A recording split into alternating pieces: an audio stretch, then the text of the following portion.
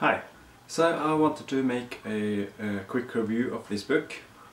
It's called A Logical Leap, Induction in Physics by David Harriman. This is a book about science, but not mainly about science. It's more about the philosophy and the method of science that is done through history. What Harriman does is that he explains how the method of induction is the real drive behind the scientific breakthroughs in history.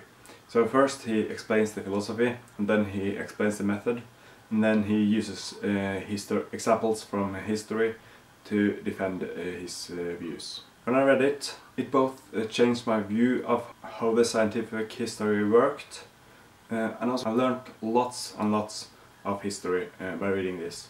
Because it goes into detail of how the discoveries were made, and those details are really important to understanding how we are where we are today.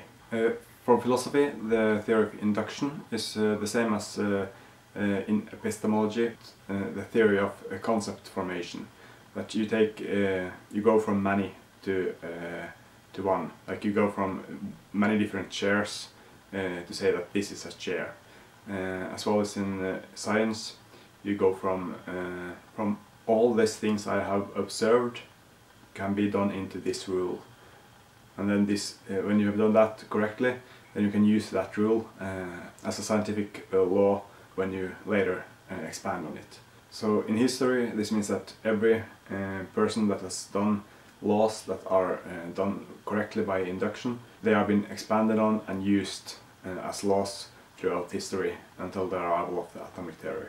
So by name dropping a little bit, you learn a lot about all people from like Ptolemy to Galileo, Kepler, Newton, Copernicus, and all those theories. And in the fields of sciences, you're going to learn about physics, planets, about mathematics, about atomic theory, about optics, and everything that has played a key role into our understanding of science.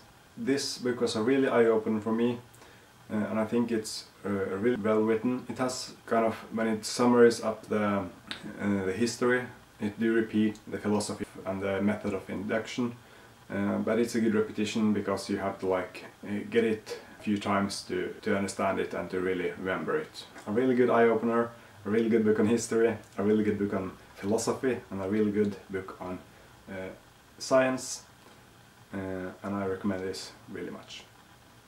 Thank you.